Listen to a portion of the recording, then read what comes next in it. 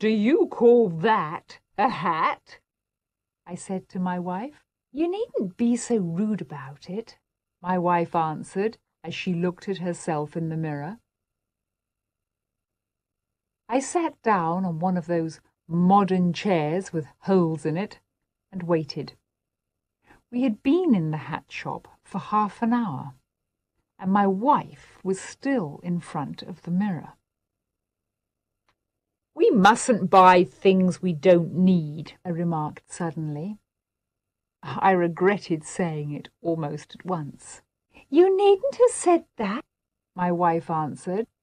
I needn't remind you of that terrible tie you bought yesterday. I find it beautiful, I said. A man can never have too many ties. And a woman can't have too many hats, she answered. 10 minutes later, we walked out of the shop together.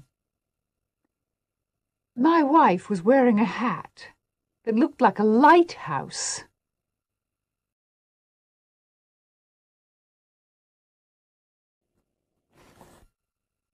Do you call that a hat? I said to my wife. You needn't be so rude about it, my wife answered as she looked at herself in the mirror. I sat down on one of those modern chairs with holes in it and waited. We had been in the hat shop for half an hour, and my wife was still in front of the mirror. We mustn't buy things we don't need, I remarked suddenly.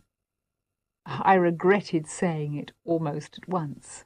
You needn't have said that, my wife answered. I needn't remind you of that terrible tie you bought yesterday. I find it beautiful, I said.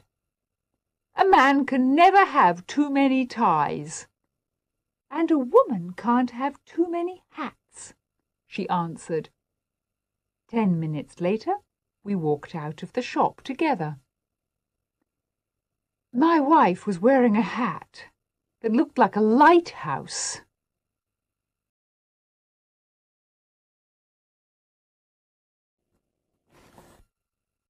Do you call that a hat? I said to my wife. You needn't be so rude about it, my wife answered as she looked at herself in the mirror. I sat down on one of those modern chairs with holes in it and waited. We had been in the hat shop for half an hour, and my wife was still in front of the mirror. We mustn't buy things we don't need, I remarked suddenly. I regretted saying it almost at once. You needn't have said that, my wife answered. I needn't remind you of that terrible tie you bought yesterday. I find it beautiful, I said. A man can never have too many ties. And a woman can't have too many hats, she answered. 10 minutes later, we walked out of the shop together. My wife was wearing a hat that looked like a lighthouse.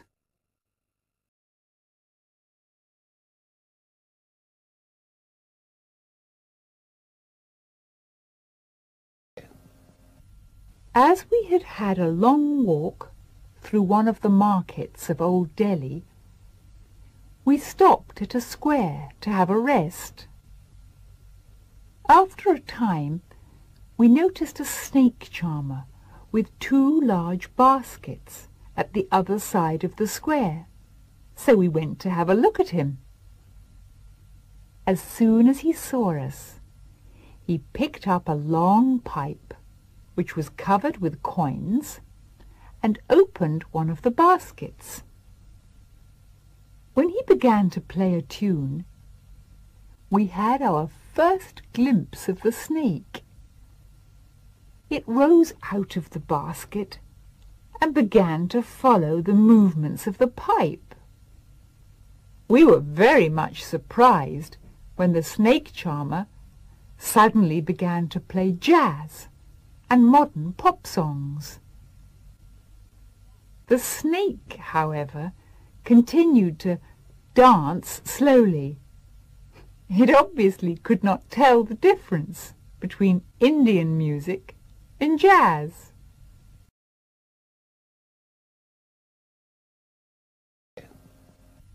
As we had had a long walk through one of the markets of Old Delhi, we stopped at a square to have a rest. After a time, we noticed a snake charmer with 2 large baskets at the other side of the square, so we went to have a look at him. As soon as he saw us, he picked up a long pipe, which was covered with coins, and opened one of the baskets. When he began to play a tune, we had our first glimpse of the snake. It rose out of the basket and began to follow the movements of the pipe. We were very much surprised when the snake charmer suddenly began to play jazz and modern pop songs. The snake, however, continued to dance slowly. It obviously could not tell the difference between Indian music and jazz.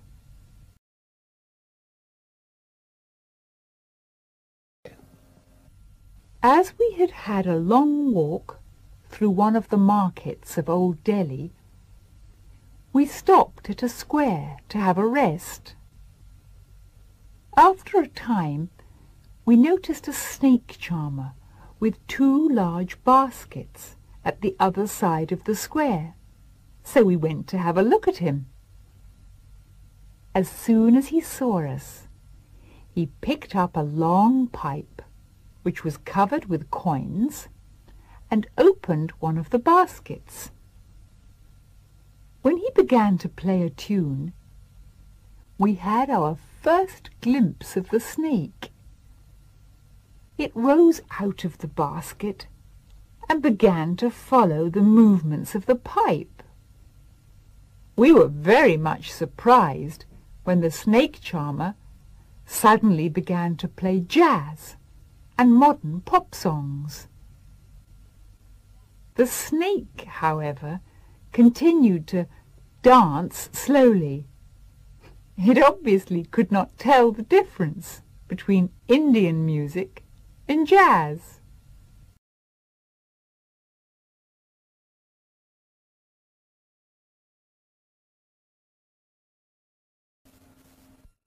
In 1929, 3 years after his flight over the North Pole, the American explorer R.E. Byrd successfully flew over the South Pole for the first time.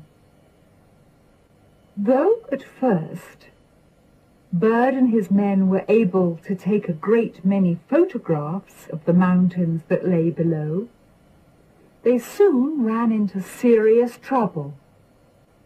At one point, it seemed certain that their plane would crash.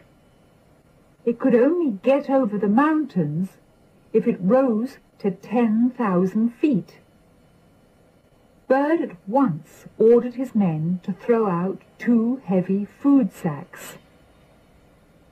The plane was then able to rise, and it cleared the mountains by 400 feet.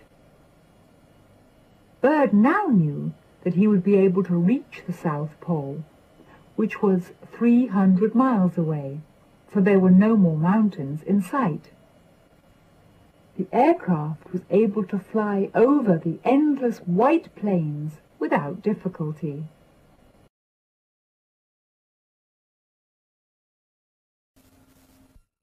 In 1929, 3 years after his flight over the North Pole, the American explorer R.E. Byrd successfully flew over the South Pole for the first time. Though at first Bird and his men were able to take a great many photographs of the mountains that lay below. They soon ran into serious trouble. At one point, it seemed certain that their plane would crash. It could only get over the mountains if it rose to 10,000 feet. Bird at once ordered his men to throw out 2 heavy food sacks. The plane was then able to rise, and it cleared the mountains by 400 feet. Bird now knew that he would be able to reach the South Pole, which was 300 miles away, for there were no more mountains in sight. The aircraft was able to fly over the endless white plains without difficulty.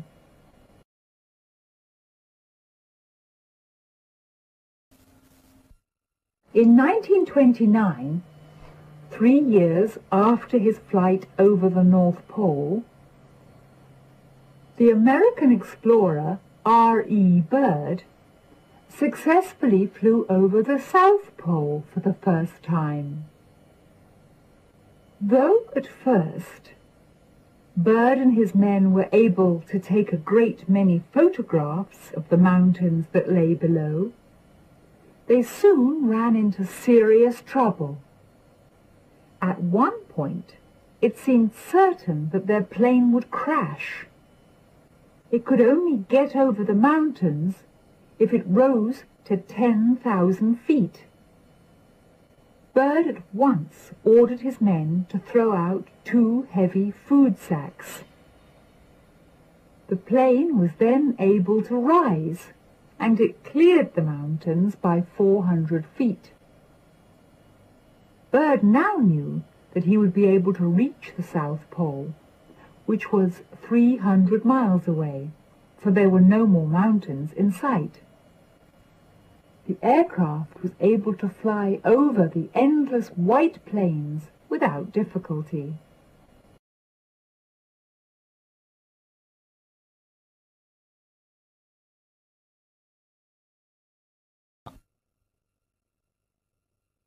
Mrs. Anne Sterling did not think of the risk she was taking when she ran through a forest after 2 men.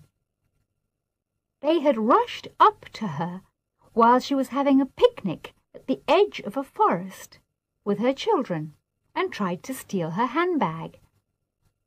In the struggle, the strap broke, and with the bag in their possession, both men started running through the trees. Mrs. Sterling got so angry that she ran after them. She was soon out of breath, but she continued to run. When she caught up with them, she saw that they had sat down and were going through the contents of the bag, so she ran straight at them. The men got such a fright that they dropped the bag and ran away. "The strap needs mending," said Mrs. Sterling later, "but they did not steal anything."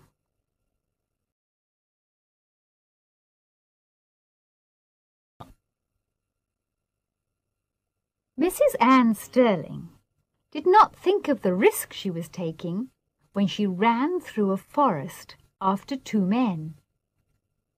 They had rushed up to her while she was having a picnic at the edge of a forest with her children and tried to steal her handbag. In the struggle, the strap broke, and with the bag in their possession, both men started running through the trees. Mrs. Sterling got so angry that she ran after them. She was soon out of breath, but she continued to run. When she caught up with them, she saw that they had sat down and were going through the contents of the bag, so she ran straight at them. The men got such a fright that they dropped the bag and ran away. "The strap needs mending," said Mrs. Sterling later, "but they did not steal anything."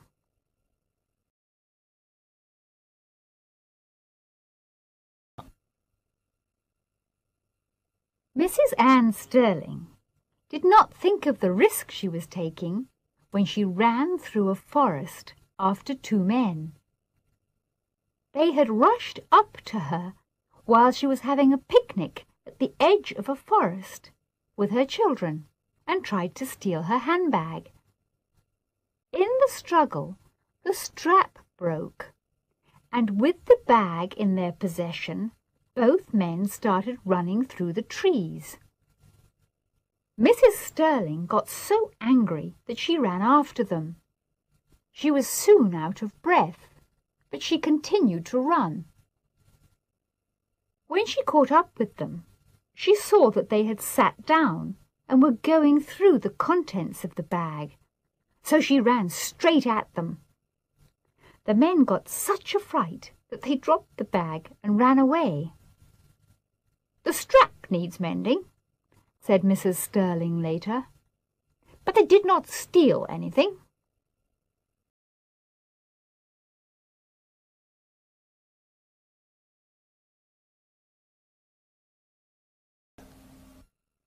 The whole village soon learnt that a large sum of money had been lost.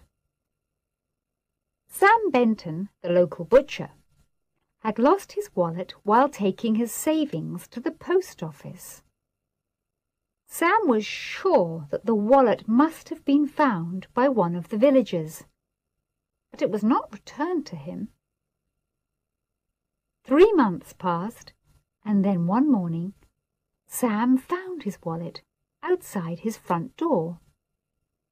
It had been wrapped up in newspaper, and it contained half the money he had lost, together with a note which said, "A thief, yes, but only 50% a thief." 2 months later, some more money was sent to Sam, with another note. "Only 25% a thief now." In time, all Sam's money was paid back in this way. The last note said, "I am 100% honest now."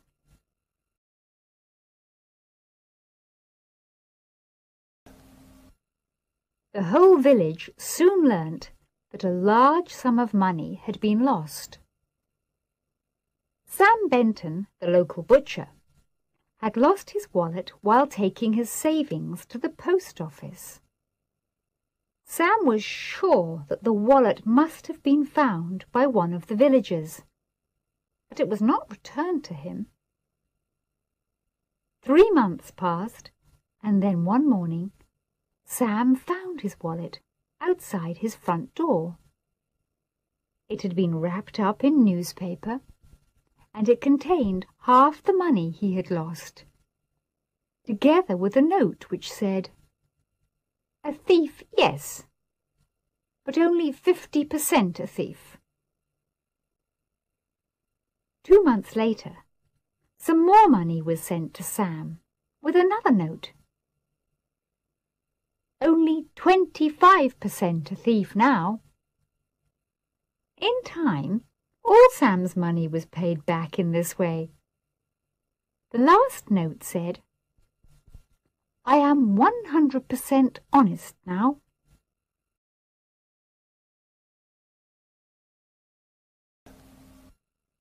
The whole village soon learnt that a large sum of money had been lost.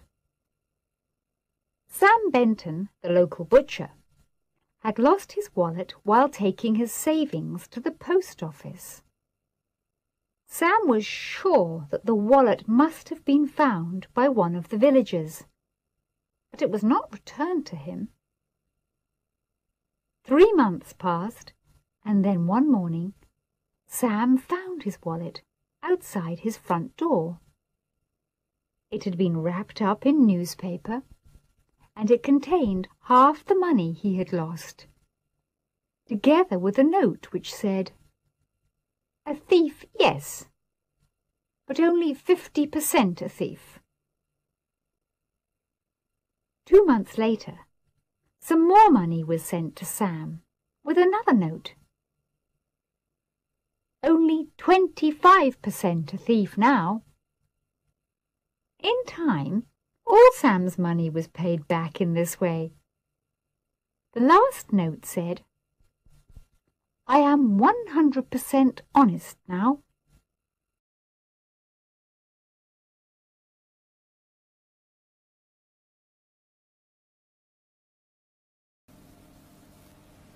When a plane from London arrived at Sydney Airport, workers began to unload a number of wooden boxes which contained clothing.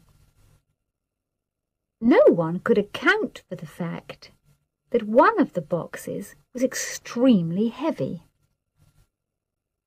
It suddenly occurred to one of the workers to open up the box. He was astonished at what he found. A man was lying in the box, on top of a pile of woolen goods. He was so surprised at being discovered that he did not even try to run away. After he was arrested, the man admitted hiding in the box before the plane left London. He had had a long and uncomfortable trip, for he had been confined to the wooden box for over 18 hours. The man was ordered to pay £3,500 for the cost of the trip. The normal price of a ticket is £2,000.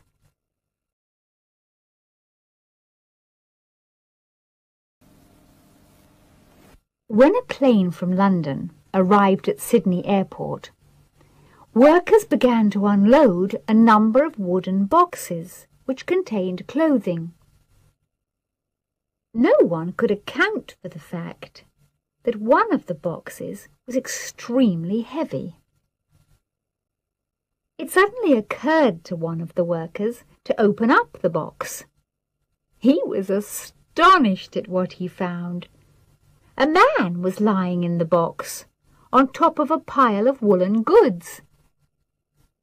He was so surprised at being discovered that he did not even try to run away. After he was arrested, the man admitted hiding in the box before the plane left London. He had had a long and uncomfortable trip, for he had been confined to the wooden box for over 18 hours. The man was ordered to pay £3,500 for the cost of the trip. The normal price of a ticket is £2,000.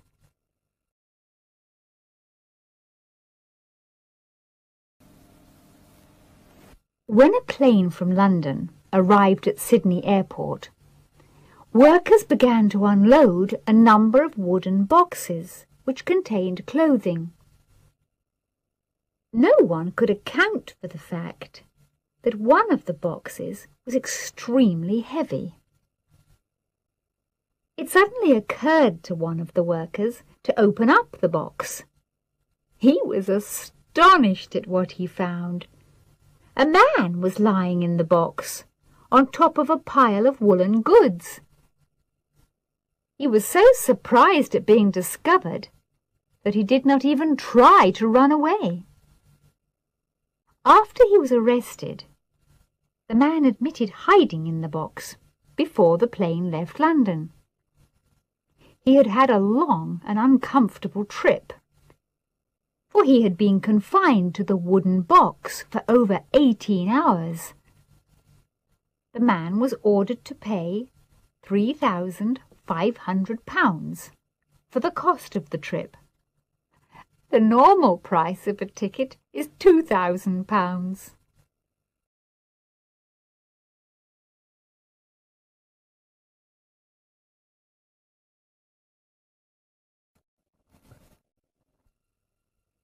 A public house, which was recently bought by Mr. Ian Thompson, is up for sale.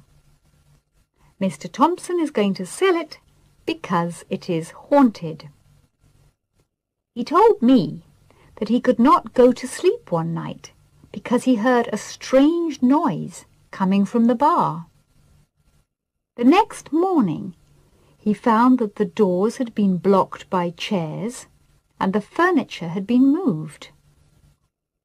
Though Mr. Thompson had turned the lights off before he went to bed, they were on in the morning. He also said that he had found 5 empty whiskey bottles, which the ghost must have drunk the night before. When I suggested that some villagers must have come in for a free drink, Mr. Thompson shook his head. The villagers have told him that they will not accept the pub even if he gives it away.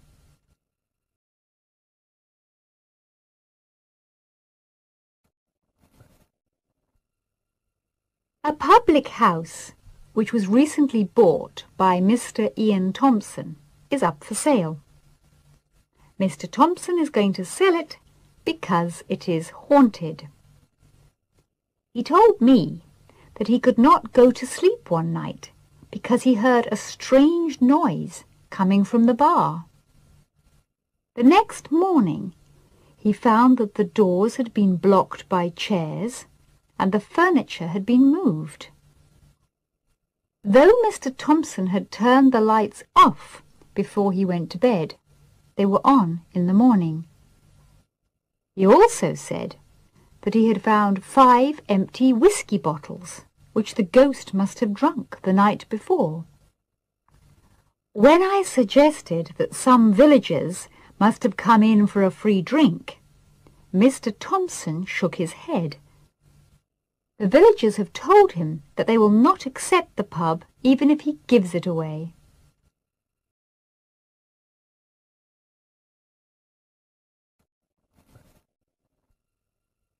A public house, which was recently bought by Mr. Ian Thompson, is up for sale. Mr. Thompson is going to sell it because it is haunted. He told me that he could not go to sleep one night because he heard a strange noise coming from the bar. The next morning, he found that the doors had been blocked by chairs and the furniture had been moved.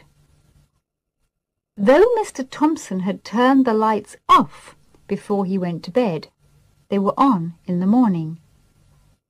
He also said that he had found 5 empty whiskey bottles, which the ghost must have drunk the night before. When I suggested that some villagers must have come in for a free drink, Mr. Thompson shook his head. The villagers have told him that they will not accept the pub even if he gives it away.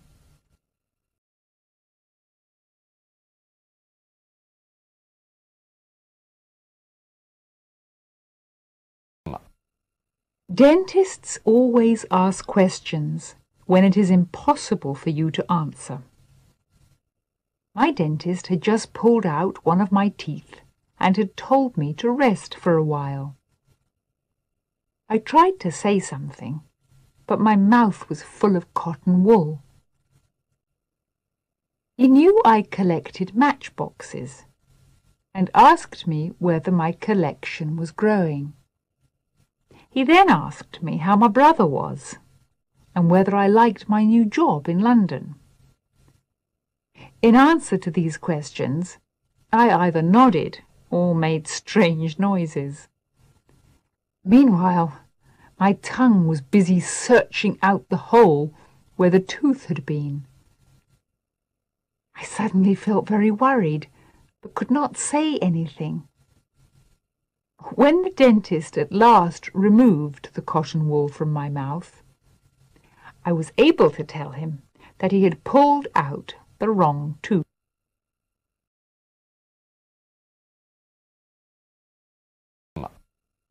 Dentists always ask questions when it is impossible for you to answer. My dentist had just pulled out one of my teeth and had told me to rest for a while. I tried to say something, but my mouth was full of cotton wool. He knew I collected matchboxes and asked me whether my collection was growing. He then asked me how my brother was and whether I liked my new job in London. In answer to these questions, I either nodded or made strange noises. Meanwhile, my tongue was busy searching out the hole where the tooth had been. I suddenly felt very worried, but could not say anything. When the dentist at last removed the cotton wool from my mouth, I was able to tell him that he had pulled out the wrong tooth.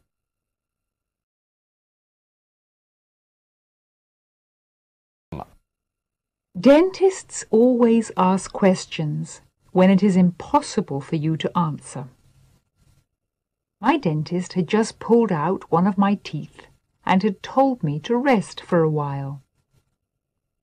I tried to say something, but my mouth was full of cotton wool. He knew I collected matchboxes and asked me whether my collection was growing. He then asked me how my brother was and whether I liked my new job in London. In answer to these questions, I either nodded or made strange noises. Meanwhile, my tongue was busy searching out the hole where the tooth had been. I suddenly felt very worried, but could not say anything. When the dentist at last removed the cotton wool from my mouth, I was able to tell him that he had pulled out the wrong tooth.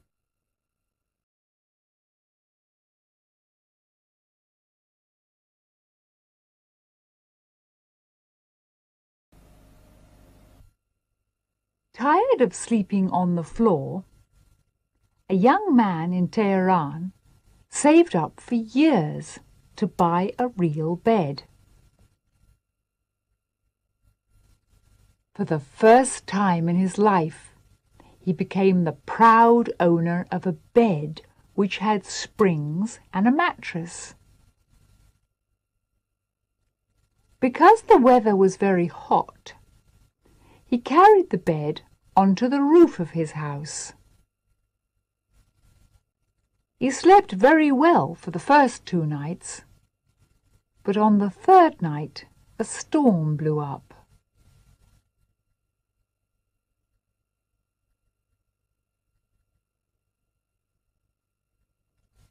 A gust of wind swept the bed off the roof and sent it crashing into the courtyard below. The young man did not wake up until the bed had struck the ground. Although the bed was smashed to pieces, the man was miraculously unhurt. When he woke up, he was still on the mattress.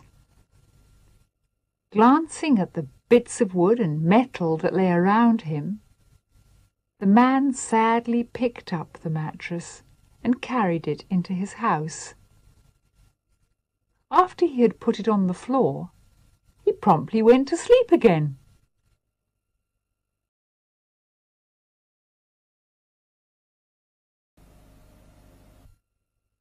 Tired of sleeping on the floor, a young man in Tehran saved up for years to buy a real bed. For the first time in his life, he became the proud owner of a bed which had springs and a mattress. Because the weather was very hot, he carried the bed onto the roof of his house. He slept very well for the first 2 nights, but on the 3rd night a storm blew up.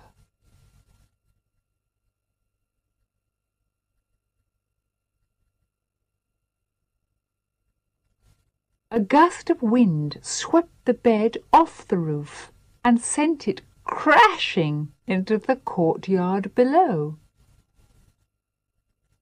The young man did not wake up until the bed had struck the ground.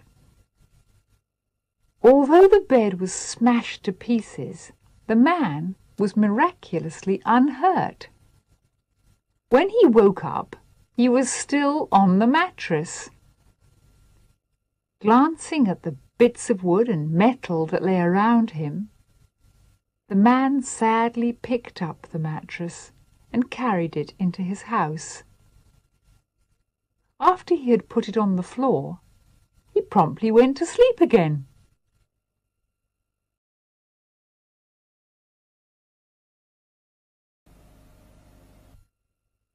Tired of sleeping on the floor, a young man in Tehran saved up for years to buy a real bed. For the first time in his life, he became the proud owner of a bed which had springs and a mattress. Because the weather was very hot, he carried the bed onto the roof of his house.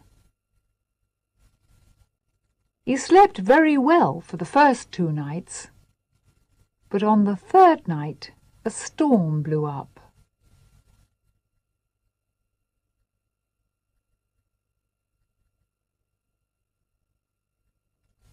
A gust of wind swept the bed off the roof and sent it crashing into the courtyard below. The young man did not wake up until the bed had struck the ground. Although the bed was smashed to pieces, the man was miraculously unhurt. When he woke up, he was still on the mattress. Glancing at the bits of wood and metal that lay around him, the man sadly picked up the mattress and carried it into his house. After he had put it on the floor, he promptly went to sleep again.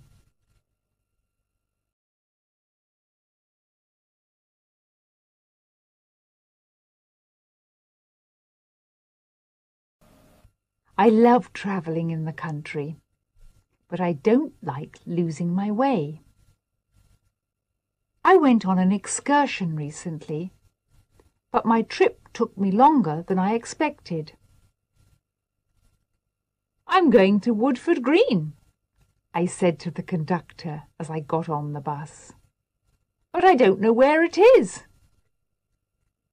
"I'll tell you where to get off," answered the conductor. I sat in the front of the bus to get a good view of the countryside. After some time, the bus stopped. Looking round, I realised with a shock that I was the only passenger left on the bus. "You'll have to get off here," the conductor said. "This is as far as we go." "Is this Woodford Green?" I asked. "Oh dear," said the conductor suddenly. "I forgot to put you off." "It doesn't matter," I said. "I'll get off here."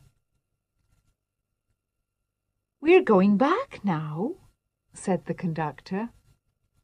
"Well, in that case, I prefer to stay on the bus," I answered.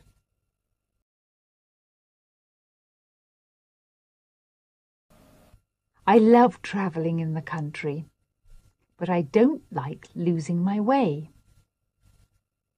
I went on an excursion recently, but my trip took me longer than I expected. "I'm going to Woodford Green," I said to the conductor as I got on the bus. "But I don't know where it is." "I'll tell you where to get off," answered the conductor. I sat in the front of the bus to get a good view of the countryside. After some time, the bus stopped. Looking round, I realised with a shock that I was the only passenger left on the bus. "You'll have to get off here," the conductor said. "This is as far as we go." Is this Woodford Green? I asked. Oh dear, said the conductor suddenly. I forgot to put you off. It doesn't matter, I said. I'll get off here. We're going back now, said the conductor. Well, in that case, I prefer to stay on the bus, I answered.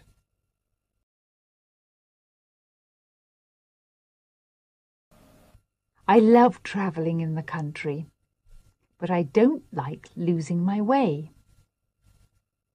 I went on an excursion recently, but my trip took me longer than I expected.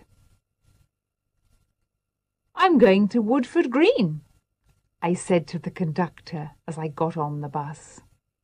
But I don't know where it is. I'll tell you where to get off, answered the conductor. I sat in the front of the bus to get a good view of the countryside. After some time, the bus stopped. Looking round, I realised with a shock that I was the only passenger left on the bus. You'll have to get off here, the conductor said. This is as far as we go. Is this Woodford Green? I asked.